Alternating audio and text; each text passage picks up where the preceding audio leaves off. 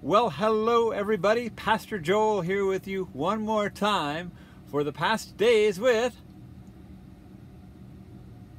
Pastor Joel. That may have frightened you. It frightened me just a little bit.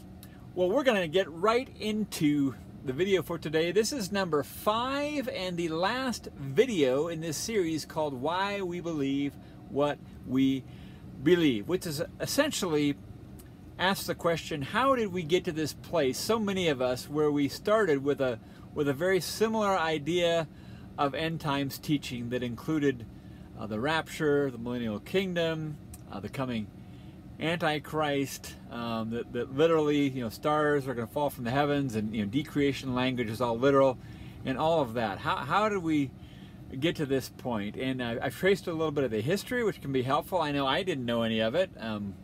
When I first was a Christian or first came to these beliefs, and it's helpful sometimes to know how we got someplace from history and trace that out. We've looked a little bit at the rapture as it's commonly taught. We've looked at the millennial kingdom, and most recently we began looking at the nation of Israel, which looms so large really in any eschatological paradigm, because Israel is usually seen as having some prominent role in that.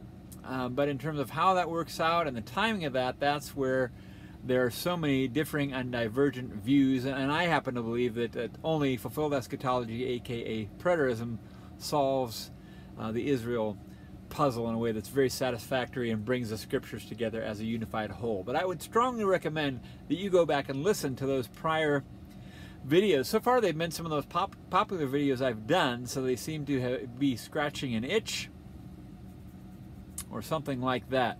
So remember to like and subscribe and share this content so that we can get it out as close as across the street and as far as across the world, so that we can have a world full of Christians who are good Bereans and really love God's Word and love the God of the Word. Okay, so I'm going to date myself just a little bit here. Probably my favorite Star Trek series is The Next Generation, and I know now there have been like several series past them, but I just love Captain Jean-Luc Picard. Engage.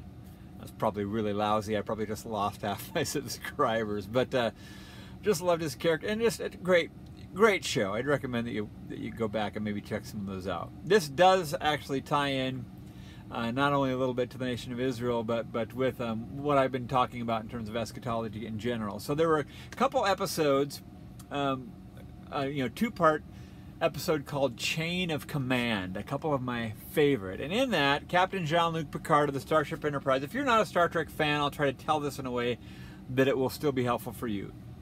But he gets taken prisoner by the Kardashians, not talking about the modern show Kardashians, which I've thankfully never watched, but he gets imprisoned by them and tortured.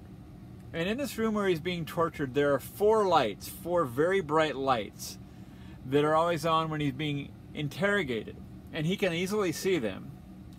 And all he has to do in order to be released is say that there are 5 lights. But he won't do it.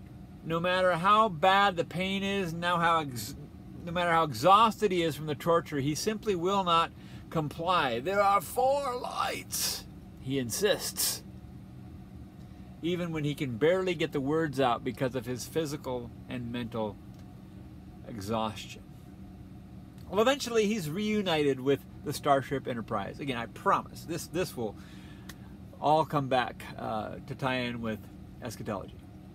After he's reunited with his ship, one of the crew members there, she happens to be the crew counselor, Deanna Troi, and she's kind of, he's debriefing from this experience. And they're talking, and he explains to her that as the process continued, he knew in his mind that there were only 4 lights. But by the end, he wasn't always quite sure, and he thought maybe there were 5. What does this have to do again with eschatology or my book that I'm sharing this with you? It's not published yet, so if you're wondering about getting it, I'll let you know about that when it is. So please imagine me, if I were sharing this with dispensationalists, or if you're sharing it with dispensational brothers and sisters, say it quietly, say it gently, say it compassionately. Even when the plain reading of Scripture is right in front of us, in this case, there are 4 lights. If we keep being told over and over that there are 5 lights, we just might end up believing it. Oh no, when Jesus says this generation, he actually meant that generation.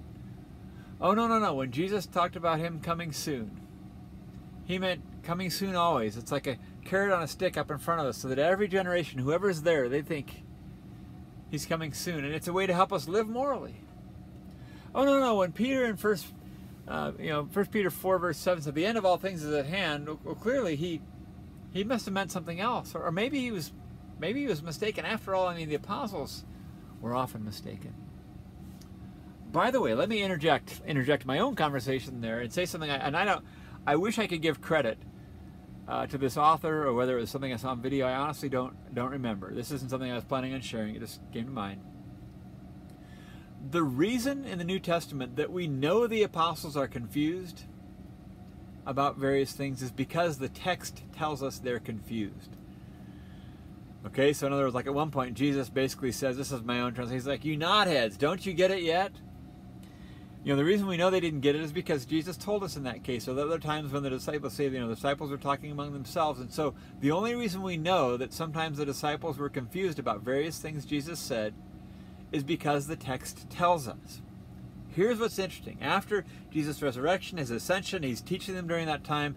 And then in John, I want to say 14, 16, maybe wrong on the reference, I apologize if I am, it talks about the Holy Spirit coming. And one of the things the Holy Spirit was going to do is show the apostles about how these events were going to work out. And after that time, we don't see a hint of anything. There's absolutely nothing in any of those texts that would give us the impression that the apostles were confused. Because they weren't. They got it. It all came to them at that point, and that's when they remembered then several things that Jesus had said earlier. So that's important. So we can't say, oh, well, the apostles were confused, because by the time they're talking about his coming in those events, they're spot on. They're crystal clear at that point. But that's what happens. See, it sounds like Jesus said that even when we get to the book of Revelation, and I think that's, and I'm going to do a series of videos on Revelation, maybe the next videos that I do. But even there, the very first verse, the events are to happen quickly. Oh, no, that's not what it means. It means that, way, way later, thousands of years later, probably in our time, it must be our generation, right? That when these things begin to happen, whoo, they're going to happen so fast. And so when we hear over and over that what looks like Jesus thought he was coming soon, what looked like the apostles thought he was coming soon, and judgment and resurrection, all the rest, it looked like that, but no, that's not what they meant. We end up like being Picard in the scenario where he knew, there's 4 lights, but he keeps over and over hearing, no, there's 5, there's 5, there's 5, there's 5, there's 5, and by the way, you better acquiesce. You better say what we're telling you to say. You better not question it, or you ain't getting out of here alive. Okay? Now, it may not be that drastic, but I have found that asking questions about eschatology in particular, I see the 2 areas, just in my experience, and maybe in this time that we're in, because throughout the history of the church, there have been different things at different times that came up that were huge issues that needed to be dealt with at that time. But right now, I think the 2 questions you better not ask questions about, if you don't want to risk losing some family members, losing some friends, maybe even losing your church, maybe even lose your pastorate, like I did. Whatever you do, don't ask questions about soteriology or how are we shared, the Calvin-Arminian debate. Don't ask those questions, and for sure, do not ask questions about the popularly taught end times paradigm. And don't ask questions about Israel either. So let me just show you a little bit how this plays out. What I've done here, and again, you might want to grab your Bible. Now, these are several texts. Some of them I've gone through in this video. Some of them I've gone through in other video series. Some of them I haven't touched yet in the videos. But I would encourage you to write these down. And they're more in the book. I'm not going to go over all of them. But this is the idea where we see what these scriptures actually say. This is the 4 lights. I can see it. But we've got this other column here, the 5 lights saying, no, there can't be 4. That can't possibly be what it means. Okay, so to jot these down, or follow along with me, but I'm going to move through them fairly rapidly. Hebrews 1, 1 and 2. Hebrews 1, 1 and 2. In the past, God spoke to our ancestors through the prophets at many times and in various ways. But in these last days, He has spoken to us by His Son. That clearly places the last days in that time. But here's the pushback. No. Since we're in the last days now, those verses cannot mean they were in the last days then. 1 Peter 1 and verse 20. He was chosen before the creation of the world, but was revealed in these last times for your sake. Again, Peter clearly puts the last times in his day. No. Since we're in the last days now, these verses cannot mean they were in the last days then. 1 Corinthians 10 and verse 11, an amazing verse. Context, Paul here has talked about Old Covenant Israel and how they kept disobeying Yahweh, but then he said those things were for an example for you, the people he's speaking to. So hopefully we won't follow suit. And then he says these things have happened to them as examples and were written down as warnings for us on whom the culmination of the ages has come. The end of the ages has come in his time. But again, the five lights push back. No. Since we're in the end times now, the culmination could not have taken place then, or Paul must have meant something else. 1 John 2, 18. Dear children, it is the last hour. As you've heard, the Antichrist is coming. Even now, many Antichrists have come. This is how we know it is the last hour. The Five Lights version, no. Since the world's about to end, since we're in the last hour now, the last hour couldn't have been then. And since the Antichrist is probably alive now and is just about to come upon the world scene, he could not have existed then. Matthew 10, verse 23, when you are persecuted in one place, flee to another. Truly I tell you, he's talking to his disciples, you will not finish going through the towns of Israel before the Son of Man comes. The Five Lights says, no. Since Jesus is coming in a secret rapture in our future, right around the corner, probably, he could not have possibly come before they finished going through the cities of Israel. Matthew 16, 27 and 28. A couple of verses I just engaged with someone recently. I'll get to that in a moment. For the Son of Man is going to come in his glory with his angels, and then he will reward each person according to what they have done. Truly I tell you, amen, in the original language, yes, it shall be so. Some who are standing here will not taste death before they see the Son of Man coming in his kingdom. Those, my friends, are some of the clearest, some of the most unsquirmiable, meaning you cannot unsquirmiable yourself away from them, verses in all the Bible. But no. The Five Lights version says, since Jesus is coming in a secret rapture in our future, in his Father's glory, he could not have come in his Father's glory with the angels. And he couldn't have rewarded each person according to what they had done. And none of those standing there would see him coming in his kingdom. A direct denial of the explicit things that Jesus himself said. So this individual on Facebook, decent guy, doesn't use ad hominem attacks, doesn't condemn people or call them heretics that I've seen. I appreciate that. But he did, the classic thing first, Matthew 27, 28. Well, one of the verses, but yes, Son of Man is going to come in glory of those angels, reward each person. That's clearly a second coming, meaning for him, second coming in the future verse. But when he said, truly, some of you standing here will not taste death before they see the Son of Man coming, that was in the past. Because you just can't get around it. So the many people put those verses at, a few days later at the Mount of Transfiguration or Pentecost, which just doesn't work. I'm not going to get into that here. But I kind of pressed him on that, and I explained why it doesn't work. And he said, well, Jesus was splitting up those verses like I just suggested. And I said, you mean like within two sentences he like switched time to thousands of years later? And the guy, oh yeah, the biblical writers did that all the time. They're just talking, and first century, thousands of years later, first century, thousands of years later, they do it all the time. Really? Now they have to in order for dispensationalism or amillennialism or postmillennialism or partial preterism to work. But does that really make any sense? Do we talk to people that way? A conversation with somebody about some events, and then suddenly I jump, thousands of years into the future.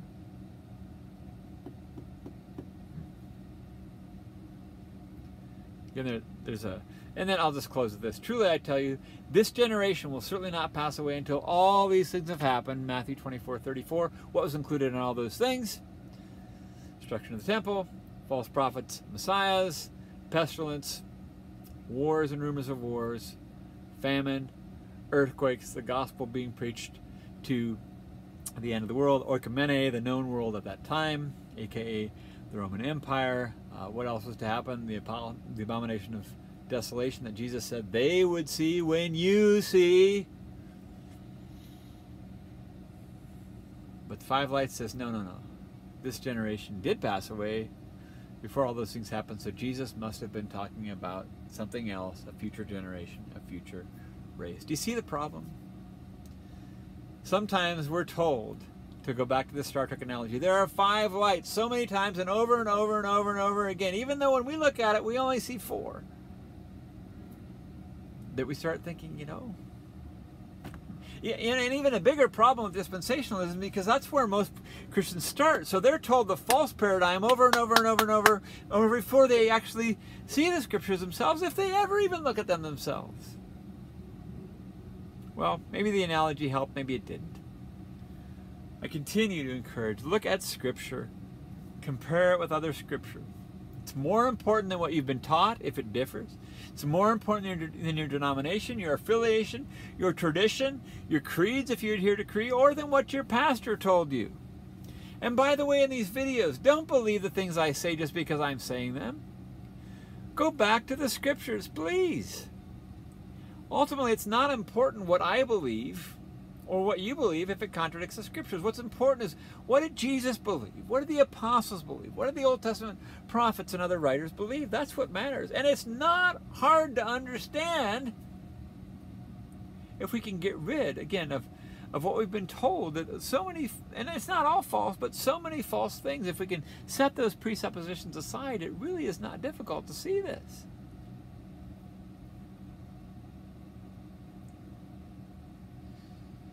And so, as we begin to wrap up this series on dispensational teaching, I truly believe, after many years of studying eschatology, admittedly more intensely sometimes than others, that the dispensational system is simply wrong. But it's not only simply wrong, it's deceiving. It pictures, images a world that does not exist. It leads to a worldview. And I'll give you a prominent example, like John MacArthur. And I know John MacArthur may be, I was thinking about this the other day, maybe the most popular American preacher.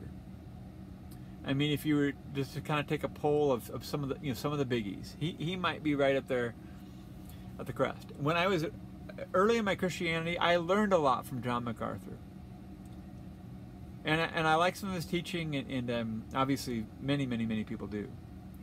But I've come to believe that, especially, and I don't know if it's because he's gotten older. I'm not meaning to be like unkind, but sometimes when people get older, they just get kind of crotchety and grumpy.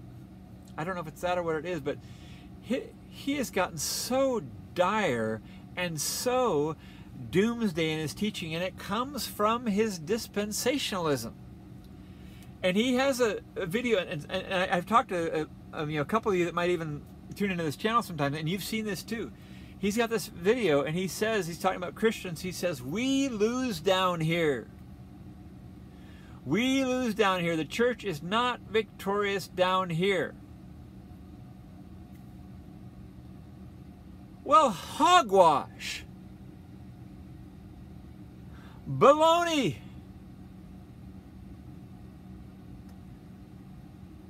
I mean, but that's where dispensationalism leads to, in a sense. It almost celebrates that we lose down here and everything's falling apart. And I have heard at least a couple of people say these things specifically. I know everything's terrible, and now we might think particularly of what's going on with with gender and the LGBT whatever initials happen to be there on that day, movement and other things, and the kind of things taught in schools and all these things that are in and of themselves definitely not something we want to celebrate.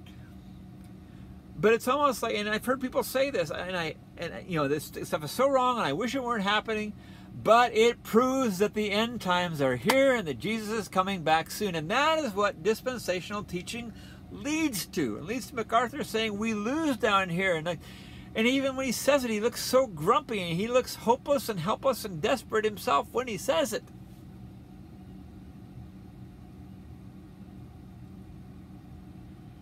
In spite of dispensationalism's brief history, I mean, we're talking a couple hundred years at best, the volume has been so loud that many people, including me, have been taken in by its errors. We've been convinced that Christians with other views don't take the Bible seriously. It's been assumed in much of America's Christian culture, well, of course dispensational premillennialism is right. Don't you know anything? Can't you look out your window and see how horrible things are? First of all, and these are videos for another time, did you know that in so many ways, that are documented ways, data-driven ways, the world is getting so much better? You want to talk about, have you ever looked at world history before Jesus came on the scene? You want to talk about barbarism. But I digress. I'm being repetitive, I know. It's important that you at least consider, if you haven't already, and help your family and friends. You do it as lovingly as you can. Like I always say, be on offense, but don't be offensive. I plead with you, if you're someone still in dispensationalism, go back to the scriptures again, like the Bereans. Just even the few I've shared in this video might do it, to see if what you've been taught is true. And those of you that aren't dispensationalists, encourage your family members, friends, co-workers to go back to the scriptures. Now, let me just give you a couple closing statements that need to be made, and I don't want to break up this video, so it may go over just a few minutes longer than some. But we need to keep this line of reasoning. One has to do with the prophecy of the kingdom of God from Daniel 2. Very brief overview. King Nebuchadnezzar, King Nebi, if you're a VeggieTales fan, had a dream that no one could interpret. It didn't help that not only did he want them to interpret the dream, but he wanted them to tell him what he had dreamed. Talk about pressure. But amazingly, Daniel does it, and of course gives credit. He says, I can't interpret this, but my God can. And it's about this statue. And I'll go over this kind of quickly because a lot of you will know about this. But he has this, the head is gold, chest and arms silver, torso and thighs bronze, legs were iron, feet were iron, and clay. Daniel told the king this represented 4 kingdoms. Now, with the exception of a very few outliers that I'm aware of, there is almost universal agreement among Bible people that the 4 kingdoms represented that Nebuchadnezzar saw were Babylon, Medo-Persia, Greece, and Rome. Again, very few would disagree with that. That doesn't mean necessarily that it's right, but a very strong case can be made that it is. And the next thing that happened is this. Daniel 2:44. Again, bear with me. I can't break the video here. Daniel 2:44. In the time of those kings, the God of heaven will set up a kingdom that will never be destroyed. Did you hear that? That will never be destroyed. I'm thinking of that because Daniel 12:7 talks about the power of the holy people will be completely shattered and destroyed. And most people would see that Daniel Texas future.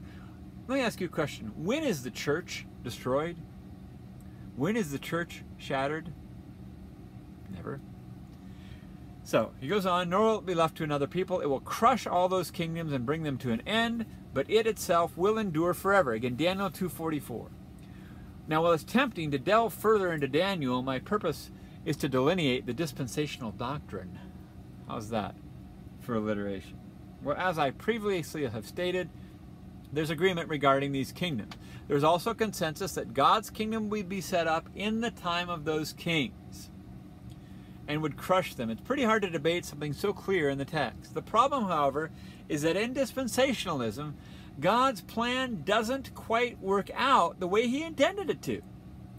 The kingdom was offered in Jesus' time, Jesus, of course, being the king, but Israel rejected Jesus and the kingdom, so God had to postpone the offer until another time. Does that even make sense?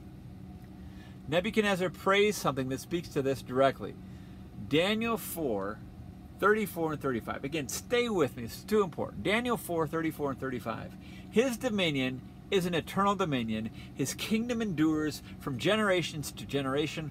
All the peoples of the earth are regarded as nothing. He does as he pleases with the powers of heaven and the peoples of the earth. No one can hold back his hand or say to him, "What have you done?" I want to emphasize a couple things from this prayer. A prayer no less from a pagan king who's bringing glory to Yahweh. And he literally had to lose his mind before becoming humble enough to eventually worship the one true God. He said, all the peoples of the earth are regarded as nothing. He does as he pleases. And then he said, no one can hold back his hand and say to him, "What have you done?" No one can hold back his hand. Does this no one include the Jews to whom the kingdom was offered? Can Yahweh really do as he pleases or not? I don't know how to avoid a head-on collision with God's sovereignty if one holds to dispensationalism. Here are some verses from Isaiah that also must be wrestled with. Remember the former things. Isaiah 46, 9 and 10. Remember the former things, those of long ago. I am God, there is no other. I'm God, there's no one like me. I make known the end from the beginning, from ancient times, what is still to come. I say, my purpose will stand, and I will do all that I please. Isaiah 46, 9 and 10. Does the God whose purpose will stand have to change his plans when people reject them? I would hope these scriptures would be enough to convince anyone, but if not, one other passage from the lips of Jesus himself ought to make adherents of this view, dispensationalism, extremely nervous. Mark 1, 14 and 15. Mark 1, 14 and 15. After John was put in prison, Jesus came to Galilee, preaching the gospel of the kingdom of God and saying, the time is fulfilled and the kingdom of God is at hand. Repent and believe the gospel. What did Jesus mean by the time was fulfilled? If not, the time was fulfilled. But what time? The time of God's kingdom, which again almost all Bible people agree on. What they don't agree on apparently is whether or not God can actually make good on his plans or if he needs to alter them if they're rejected. This is a big deal. Brothers and sisters, it's no small thing to undermine God's ability to accomplish his purposes. God's kingdom did come, and it's been here ever since. Christians are the ambassadors of this kingdom and are ruling and reigning with him through the power of the Holy Spirit, often referred to as the Spirit of Christ. Sometimes it helps me to think of the Spirit as the governor of Christ's spiritual kingdom. This kingdom is growing and will continue to grow. If this is true, there can be no future millennial kingdom, and there's no special prophetic place for the nation of Israel. Matthew 21:43, therefore I tell you, the kingdom of God will be taken away from you, ethnic Israel, given to a people who will produce its fruit, believing Israelites and Gentiles coming in. That one verse packs quite a punch. Jesus told the Israelites, the Jews, that the kingdom was going to be taken away from them and only the remnant would be part of his new spiritual kingdom. The true Israel, the Israel of God, made up of believing Jews and Gentiles, became part of Christ's kingdom at that time. Since that time, as there are no longer Jews and Gentiles, anyone who believes and is born again is part of the kingdom Christ brought and taught. Jesus said nothing that would lead us to believe his kingdom would be postponed for hundreds and thousands, many thousands of years. And there is not one verse in the entire New Testament that I'm aware of that even hints that the kingdom will one day be returned to national Israel. Not one.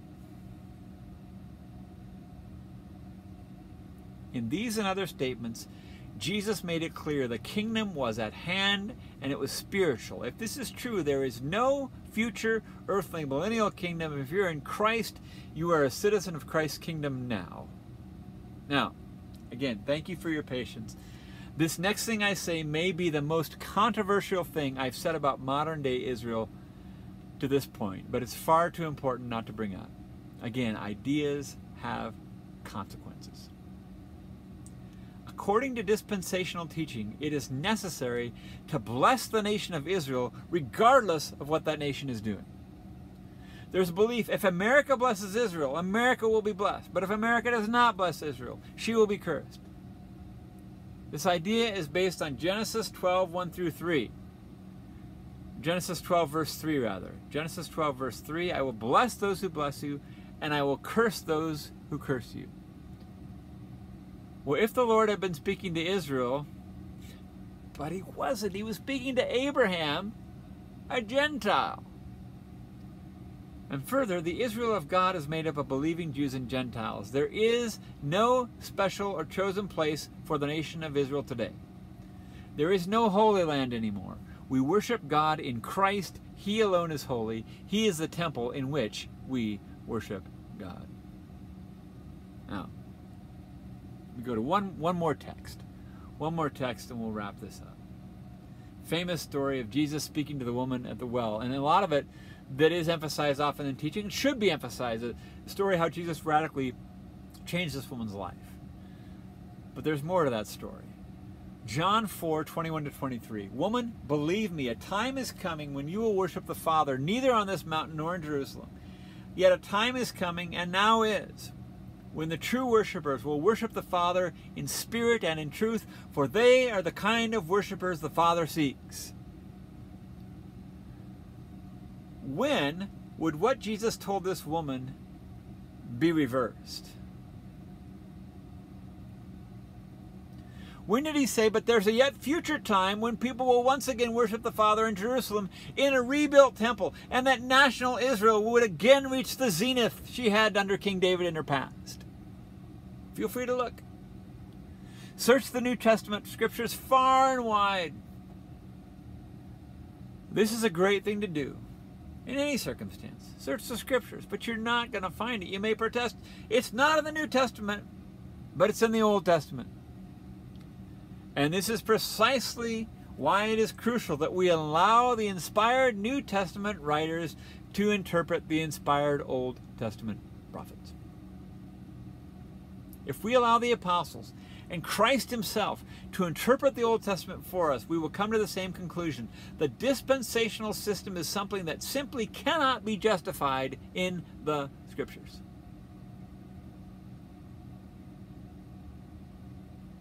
Back to Israel just briefly. Are there times when our nation should support Israel politically as a democracy? Sure, there are times. But not because it has anything to do with the end times or for religious reasons. Do you know? Erica, here's a resource for you. This guy, by the way, is not someone who holds to fulfilled eschatology. He's not a preterist. He may even be a dispensationalist of some stripe. His name's Gary Burgess. But he wrote a book called Whose Land Is It Anyway? I think that's what it's called. And he points out in that book, and there are other resources, that do you know that some Palestinian Christians have been treated very, very badly and you know, told to leave because they're in the way of a modern-day Israel trying to expand its territory, where most of the people of modern-day Israel are not even believing Jews? It's a secular state. These are the consequences of dispensational teaching. Well, besides the fact that blessing and cursing of Israel is a misunderstanding in Genesis 12, there's something else that should be obvious, but may not be if we haven't thought it through. And I know some of you may be watching this not from America. I'm just focusing on America because that's where dispensationalism is most prevalent. Has America blessed Israel? Absolutely. We have been much of the time behind them, had their back, and poured multiple billions of dollars into this nation. I heard recently something like 12 billion a year. Billion! That's the mission of Christian Zionist organizations, which are an outgrowth of dispensational teaching. Let me ask you, if it goes like this, when America blesses Israel, America will be incredibly blessed. We have done that in spades. Is America incredibly blessed? Have we seen great fruit from this? I think at least most Christians, if not Americans in general, would agree that at the present time, our nation needs a little help. There are many incredible things about being American, and we benefit greatly from the work of our forefathers, the dream they had of America. But honestly, if the state of our nation was tied to how we bless Israel, that's my point, man, we would be just going gangbusters here. So politically, and more important, theologically, this main tenet of dispensationalism falls flat on its face. Well, again, thank you for your patience in this video. I couldn't find a good way to break it. So that concludes this 5-part series. Why we believe what we believe. Again, how did we get here? How did so many of us buy dispensationalism? Hook, line, and sinker. We've traced some of the history of dispensationalism. We've talked about the rapture. We've talked about the millennial kingdom. We've talked about Israel. I hope it's been helpful for you. I hope I've taught it in a way that's clear and in a way that helps you to teach others. So thank you again. Please like, share, subscribe to this channel. It'll help me a lot. I have some really exciting things coming up that I want to share with you, but need to do some more praying and working through some more of the details first. But I so appreciate you watching and just your kindness to me, and that these videos are being helpful to you. Just one final reminder, I'm subscriber 125. Again, if you want to let me know what kind of video you want me to do next, I will do it. But for now, Pastor Joel saying bye for now.